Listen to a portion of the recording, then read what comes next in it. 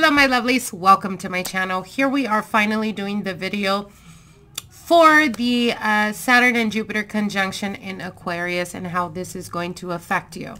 Now for a lot of you guys, there's been a bit of confusion, perhaps not full understanding of what this major transformation energy is taking place on December the 21st, 2020, going into 2021. Now, Saturn and Jupiter, I was going to say soup for some reason. Saturn and Jupiter conjunctions usually happen every 20 to 30 years. That's how long it takes for them to go into every single sign. Jupiter and Saturn are the biggest planets aside from the sun, of course. But the major change here is, yes, Jupiter in conjunction Jupiter conjuncting Saturn, major transformative energy, but the massive change here is that we're going into a different element. Now, when we go into a different element, it takes roughly about 200 years. So in the past, we've had the Jupiter conjunction in water elements.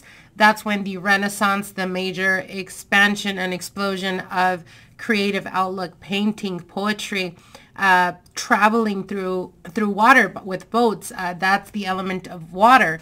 Then we forward to the fire element when we had Jupiter conjunctioning Saturn in the elements of fire. That's when we were experiencing wars, when we were experiencing colonization. It's basically taking power through form of aggression. Then moving forward from the 1800s up until now, we've been in nothing but earth elements with these conjunctions. So we had this major upheaval and expansion of machineries, of building, of businesses, of, you know, creating and getting and finding Earth's resources. And finally now we are getting or preparing ourselves to go into the element of air, which is Aquarian energy, and the Aquarian era begins, right? So from now, from December the 21st moving forward, we're going to be in the family of air for about 200 years. So your children or even the children of your children may not even be able to experience this conjunction going into a different element up until moving forward 200 years from now. So this is why it's very massive. This is why there is great change, a shift in energy as well. Aquarius is all about the future, futuristic type of energy, thinking ahead, moving forward. It's about humanity and collectiveness coming together and fighting for life, basically. So this is people becoming more connected to your humanity side, more compassion coming in after the chaos we've been experiencing. This is an awakening type of energy. So how is this going to affect you directly, Cancer? Well, you may already be experiencing disharmonies in your career and in your finances. For some of you guys, because you have Mars in the 10th house and it is in Pisces, this is experiencing conflict around partners, in regards to partnerships, in regards to business or the business place with colleagues. This could be having misunderstandings, disagreements type of energy, feeling like there is a bit of restriction there or even some type of judgment. But I feel that for a lot of you guys, if you're mindful about those energies, you can be able to like pretty much ease into that type of energy and be able to come out on the other side with not much conflict there. Now, if you try to deal with the situation head on, what may actually happen is that, again, you experience these conflicts and these conflicts start to impact not only you, but those around you. So this could be cutting ties or links with friends, people, colleagues, people around you, people that you choose to deal with on an everyday basis.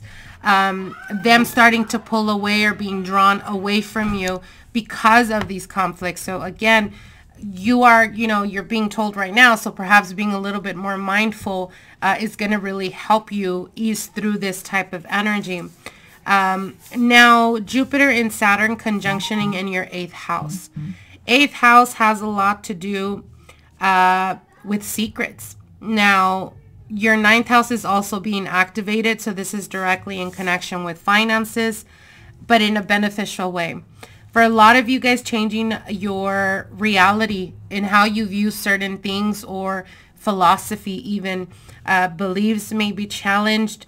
This could be almost like a feeling of having to deal with other people's opinions about certain things. Again, if we approach the situation head on and be stubborn about it, links are going to be broken. Now, if you approach it from a loving place, a non-judgmental way, then you're able to ease through that type of energy. And the perfect example comes to mind. So I had a client recently, this is recently, like a week or so ago. I had a client that we've been, dealing with each other for quite a while now, a few years, and I considered this person my friend. I had very, high regard for her, and I highly respected her in everything that she did. I tried to support her 100%. And, there was this situation where she posted something on her social media that was in very connection to what her belief system is. Knowing and being aware of what my belief is and what my practice is.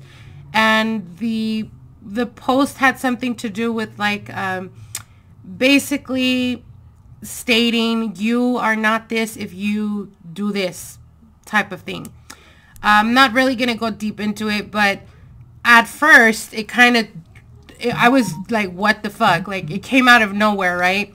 So I tried to process it. I allowed it to kind of simmer in my mind for a bit. I am extremely blunt. If you guys been following me, or if you deal with me, or if you're one of my clients, you already know that I'm very blunt. But when it comes to situations that are very touchy, especially when we're talking about friends, when we're talking about people that you choose to be around with or deal with, and you have such high respect for them, I try to take a step back and really analyze or see where that person is coming from.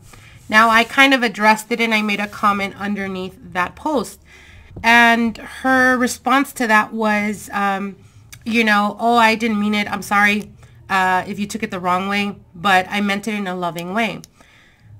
But the message behind it's still a judgmental way. So as an example, I don't really want to, I don't know how to explain this for you guys to understand. So I guess the best way of describing it is, for example, me to say to those of you guys that are vegan, right? To make a comment about what my belief is, and you are not anything to do with spirituality or spiritual if you're vegan. It was kind of like that, except it was on the other way around, right? If you harm animals, or if you harm anything that is if you're basically if you're basically not a vegan, then you're not spiritual. And again, we go back to that of she's fully aware of my practice and what I do. So I made a comment, something about, I respect, what you do or whatnot, but to be able to make that type of assumption is not only kind of rhetorical, but it takes you back to back in the days, we would sacrifice animals just to make it rain. So for you to, and people back then were much more connected to the spirit than us, right? On everyday type of mundane things. So I just took offense to it because I was like, how dare you? Anyways, long story short into this, my point is that was a situation that I feel is very connected here, because the Cancer energy could be extremely emotional, but at the same time, sometimes you become so inclusive to your emotions that you kind of forget other people's opinions count too, or other people's perspectives come to validation. And you saying, oh, I meant it in a loving way, doesn't remove the fact that you made that statement. You know what I mean? It's like me saying, if you're vegan, you know, I don't know, something degrading, like just because I'm not attuned to what your belief is, or your practice, or your lifestyle, it doesn't mean that I have a right to judge, or to make myself feel better by judging you. And I feel that that's how it came off. And you saying at the bottom with love doesn't make it any better. Like, it completely infuriated me. So I just cut the links to that. Like, I'm not, if I feel at this point, if I feel that you're not, even if you say with love, you know, I can say with love too. It doesn't mean I'm coming from a loving place. It's your actions behind those words that have more to do with what you're trying to put out. So anyways, long story short, don't get into it with people if you feel like, now if it's something that it's them attacking you, then that's a different thing. And I would still not even entertain that type of energy. Just walk away from it. Don't allow people to get you out of character or to bring out the worst in you, Cancer. All right, so that was an example of what can happen to you guys. All right, so anyways, like I was saying, a lot of growth here, and no longer, this is you realizing, Cancer, 2021 is going to be about you realizing what limiting beliefs you're still holding on to, and finally being able to release yourself from that. This could be links from childhood. This could be belief systems that haven't helped you much in your growth and your expansion. And this is you really shedding that, letting that out, and being able to come into your own and come into your own person, almost like being empowered and really knowing or believing that you have a purpose and what your purpose is here on earth. I see a lot of that transitioning happening throughout the year for you guys. So very, very positive. Career changes as well. Your interests may change. You may be studying law for, I don't know, the past 10, 15 years, and all of a sudden, you start getting into crafting, or you start getting into candle making, or you start getting into something that is very different from what you've been doing the past 20 years. So there is a career change there. Slowly but surely, you start to get that business off the ground, or following your passions, and you start to see manifestations of that. So very positive energy, Cancer. All right, my lovelies. So let's get into your predictions for 2021. Let's see what Spirit has for you guys. Spirits, if you can please give me 12 sets of cards representing each single month. What is coming to Cancer, Sun, Moon, Rising?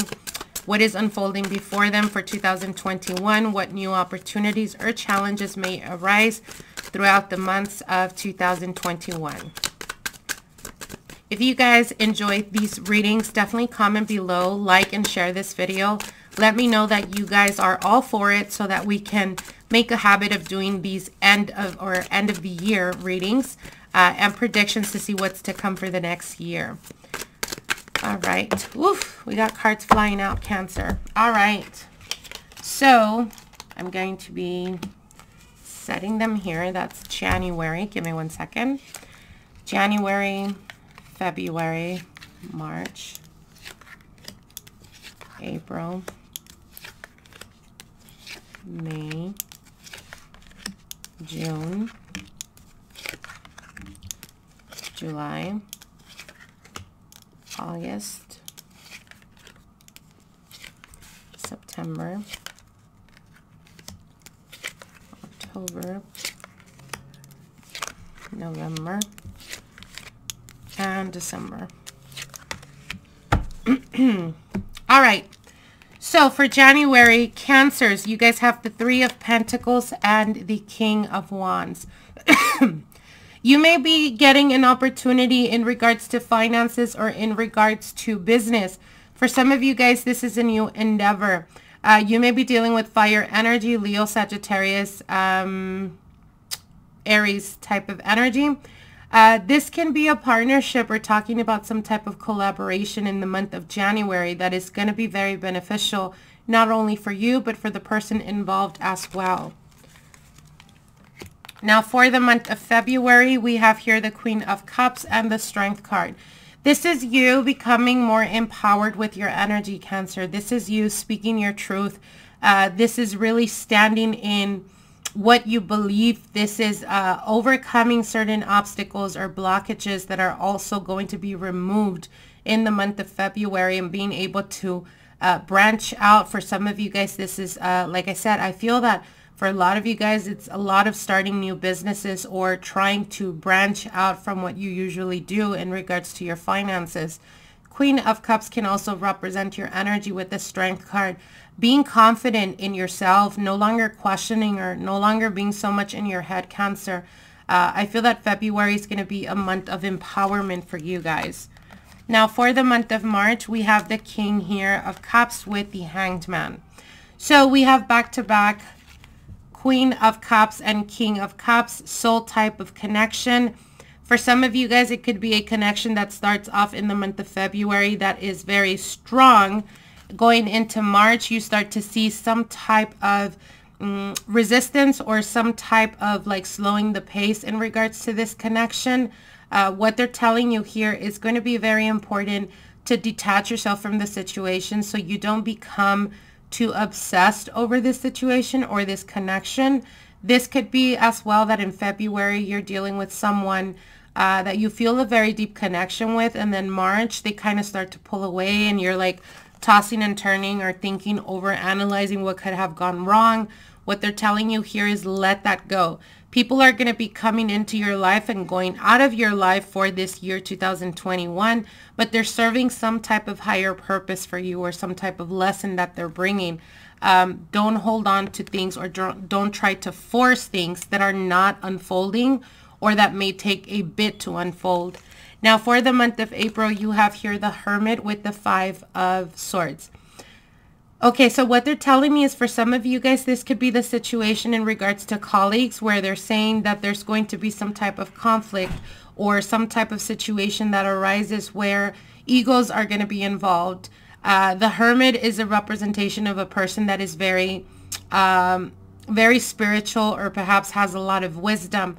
For some of you guys, this is getting advice from a person that is coming from a genuine, authentic place, and you not really... Perhaps it's like hard, cold truth. You're not really wanting to hear it or you're not wanting to accept certain things. What they're telling you here is learn to put your ego to the side, Cancer, especially if you're vibrating more to the shadow side of a Cancer, manipulative type of tactics. That must come to an end. Remember, we have Saturn and Jupiter. Jupiter is all about expansion and growth and blessings. Things coming your way, right? With Saturn, not so easy. Saturn is the karma planet, so certain things may come about that perhaps you've done or said in the past in regards to this colleague, in connection to this friend, or in connection to this person that you're going to be in conflict with, where they're going to see a certain trait about you. This could be vice versa, you guys. It is a general reading, so keep that in mind. This could be you being put in a position where you catch someone saying certain things about you that you were definitely not expecting and you don't really know how to deal with it. Address it. Okay, that's the best thing I can say. Address that situation so that you don't allow enough time to pass by where you guys are stuck on the ego and there's resentments there. Now for the month of, what is this? April, May. For the month of May, you have the Three of Cups and the Seven of Cups. I feel that this is celebratory type of energy. For some of you guys, this is love in coming in for you guys and having options. What they're telling you here is when you find yourself, especially, this is May. So for the month of May, if you feel like you're having more than two people that really want or fighting to try to get your attention, give your time and your effort to the people that you feel there is a deeper connection there. Because I feel that if you scatter your energy or if you give or try to give time to everyone, you may actually miss out on someone that is trying to build something strong and something solid. But because they're on this mission of creating or finding their stability, they're not going to waste time. So if they feel that you're distracted or that you're not putting energy or that your energy is going towards other people, they have no problem walking away from that. And you may miss out on something that is going to be long-term for you. Now, for others of you, it could not be love. For some of you guys, this could just represent opportunities in finances, in career moves is what they're telling me. So again, give the opportunity or jump into something wholeheartedly that you're passionate about, even if it's not that enticing in the beginning, but you feel like that's something you're more drawn to because it will eventually bring to you more stability. Now, for the month of June, we have here the Lovers and the Wheel of Fortune. For some of you guys, finding a deep bond, a deep connection. This could be a long-term connection. For some of you guys, this is finding your soulmate, finding the person that is meant to be in your life. This is the coming of two souls together to connect on a life's purpose. For some of you guys, you may be dealing with the Gemini type of energy. I feel a lot of air, so some Aquarian, Libra, Gemini type of energy. For others of you, this is just getting to the point where you feel like you're at crossroads and your path or your life is taking you on a different route, on a different path.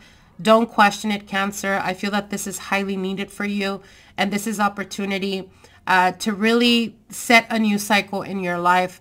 For a lot of you guys, cutting ties from karmic connections and being able to embrace a new beginning that is going to be much more fulfilling for you. Now, for the month of July here, we have the Knight of Wands and Page of Cups. This is a very entrepreneur type of energy.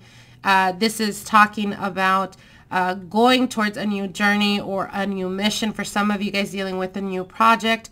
For others of you, this is really starting some type of creative endeavor. This could be like if you're an author, if you're a writer, a director, anything that has to do with the creative outlook. I feel that there's going to be massive energy here, flow of creativity coming through you. And really what they're telling you here for this month of July, don't procrastinate, take action in this month, especially in this month, to be able to really see major transformations, to really see progress in your life. It's going to be very important to not procrastinate is what they're saying. Now, for the month of August, we have the Knight of Swords and the Seven of Wands. So in this month of August, there's going to be a need for you to be more clear in drawing the line. This is you standing your ground. This is you not allowing for people to see you as a pushover. It's going to be very important for you to really stand behind your beliefs or stand behind something that you're very passionate about, that someone or something may be questioning or put you in a situation where you feel like you're being, I don't want to say attacked, but this has more to do with feeling like they're challenging that belief. This can also be dealing with a person in your surroundings. This could be social circle, not necessarily friends, but more of a social circle type of ambiance is what I'm seeing. And what they're saying is that there's definitely someone that is really looking at what you're doing. Be careful in this month of August not to overshare plans when we're talking about business, when we're talking about ideas for businesses or ideas for a new project. Be careful not to overshare, because I feel that you guys may be, especially those of you guys in the creative field, people may be taking advantage or may run with your idea and actually make it some type of career, some type of business, or some kind of project that is going to give them the opportunity to really, what's the word I'm looking for? The opportunity to really make bank off of that, basically. So be careful with that in this month of August. Now, for the month of September, we have the Three of Swords here and the High Priestess. Yeah, I feel that in the month, what was this? June, July. In the month of July and August, I feel that there is a situation that's coming about where you need to be mindful about what you express to other people. There may be a plan or some type of a great idea that you get, Cancer. There may be a person around you that could be sneaky and may want to have the upper hand in this or claim that idea as their own. And there is a feeling of like almost like resentment and being let down or being betrayed here with the Three of Swords and the High Priestess. You could have prevented this with the High Priestess. So listen to your intuition, Cancer, for the month of August and September. I feel that it's going to be very important to listen to that intuition. Not only that, but learn to be more mysterious, or learn to keep certain things to yourself. When we're talking about career, when we're talking about creative outlook, when we're talking about ideas that may bring to you financial growth and financial stability, be careful with that, because I see a person around you that may want to snatch that idea and claim it as their own. And then there's this feeling of betrayal, or this feeling of being let down because you trusted that person. So just be careful with that. Now, it's not going to connect with everyone. For others of you, it could just represent something coming to light where there is some type of betrayal that's happening here. I don't feel that it is connected to love. I feel that it has more to do with people you trusted or people that are around you. Now, finally, for the month of October, we have the Emperor and the Four of Pentacles here. So this is manifestation. This is stability. This is having structure. This is being able to capitalize on some type of project that is going to bring you a lot of monetary compensation. For others of you, especially if you're dealing with some type of legality or some type of lawsuit, money comes in for you guys in October. Now, for others of you, this is the Emperor is the entrepreneur card for me, right? So with the Four of Pentacles, this is really being able to attain, or really being able to manifest financial stability in this month. My advice is be cautious and don't be overspending. Don't spend on things that are unnecessary. Save this opportunity, or save this wave of money as for a rainy day. Be more methodical when it comes to your finances, Cancer. Now, for the month of November here, we have the King of Pentacles and the Five of Cups. So this is talking about dealing with an earth energy, Capricorn, Taurus, Virgo. With the Five of Cups, there is almost this feeling of contemplation. The Five of Cups talks to me about a loss, but I feel that this is a person from your past. This could be a person that reaches out to you, and this was a toxic type of energy. This was a person that perhaps was very manipulative to you. For others of you, this could have been dealing with an earth energy that really scarred you in the past. There is some type of karmic connection here. And I feel that around this month, there is a lot of nostalgia happening, or they're reaching out to you and you're looking to the past. Not in a negative way. I don't feel it as in a sadness. I feel more like really coming to terms and understanding, like, this person is coming to the realization that they really missed out on an amazing person, Cancer. And I feel that you're on the other side saying, I want nothing to do with you anymore. Like, I'm done. It's been done. It's been dead and buried. So don't entertain anyone from your past.